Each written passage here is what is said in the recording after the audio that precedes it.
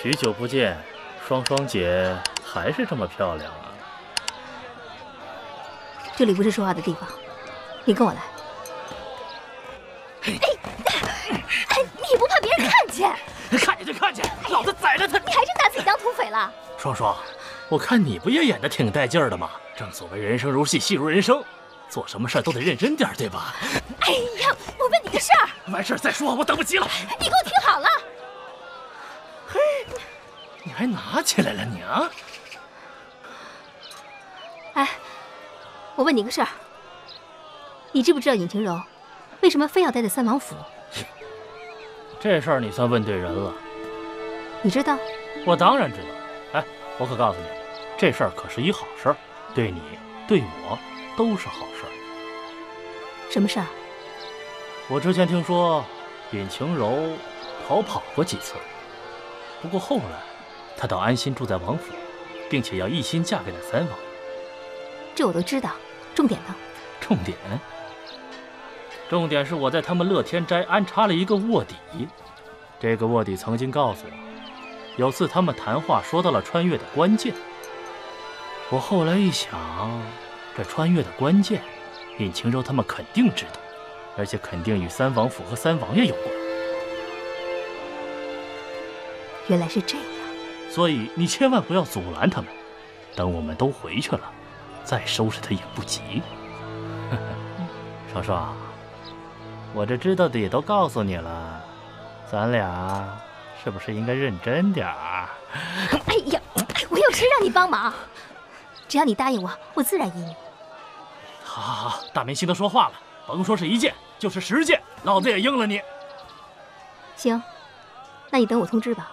好。哎呀，干嘛呀？又怎么了？去找间客栈嘛。哎呀，走，快点儿！大人，双儿姑娘有要事求见。让她改日再来，本王有要事。且慢，既然已经收她做了义女，现在她可是我们埋在谢延奇身边的一枚棋子，她可是我们翻盘的关键。也许她此次前来真的有要事禀报。让她进来吧。是。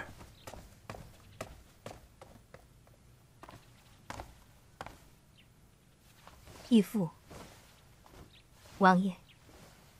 双儿，为何事冒险前来见二王爷啊？义父放心，双儿并没有被跟踪，无人知道双儿到此。双儿，今日是不是有要事啊？双儿此次来，是给二王爷带来一条妙计，可以置谢延奇于死地。何种妙计？说来听听。双儿有办法栽赃嫁祸谢延奇，嫁祸他当日西南之行遇刺，乃是他谢延奇自己策划。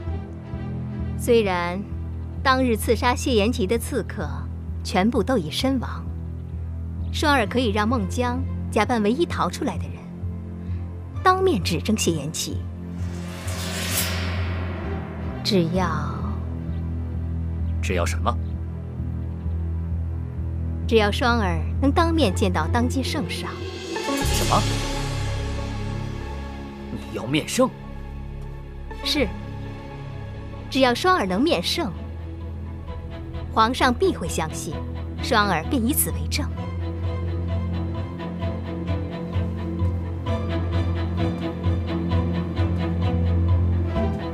不可，此事已盖棺定论，本王不想再生事端。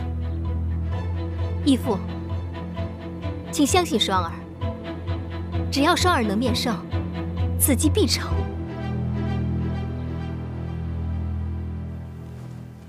王爷，双儿此计甚妙啊！本王知道此计甚妙，可是王爷是信不过双儿吗？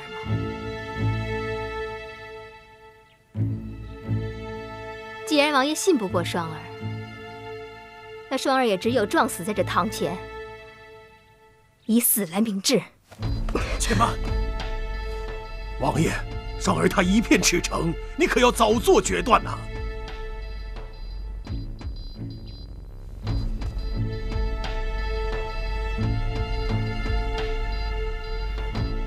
好，既然如此，那就试试吧。双儿还有一事。说。双儿希望王爷此事过后能够杀了猛将。此事不用你说，本王自然不会留他活口。